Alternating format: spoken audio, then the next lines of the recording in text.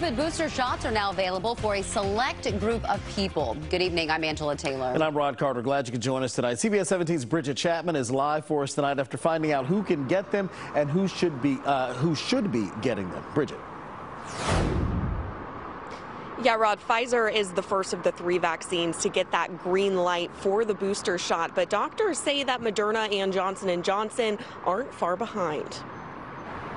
WakeMed kicked off the week by opening COVID booster clinics. They're doing shots by appointment only. About half of the 2,200 appointments are taken so far. 65 plus, that's where we're seeing more of our vaccine breakthroughs in our hospitalized patients. Those 65 and older who got their Pfizer vaccine more than 6 months ago are now up to get their booster shot. We know those older adults just tend to have quicker loss of immunity. That's true not just for COVID, that's true for flu vaccines, that's true for pneumonia vaccines. People in high-risk jobs like Dr. Cameron Wolf are also now eligible for their Pfizer booster if it's been at least 6 months since their first shots.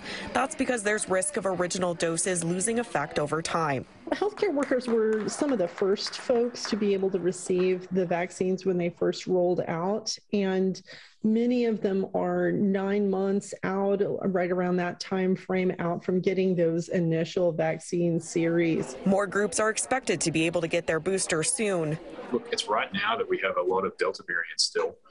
And, if I can get someone that extra little bit of protection before the winter months come or before there's any chance of that resurging, then I think now's the right time. Moderna and Johnson & Johnson are also expected to have upcoming booster news. Be patient.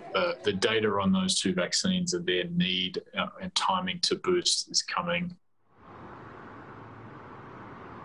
And not only are they encouraging those who are eligible for the booster to get it, but they're still pushing for people who are unvaccinated to get their shots. Just at WakeMed, they said around 90% of those hospitalized COVID patients right now are unvaccinated people. Reporting live in Raleigh, Bridget Chapman, CBS 17 News. All right, Bridget, thanks for that live report. So if you are eligible, where can you get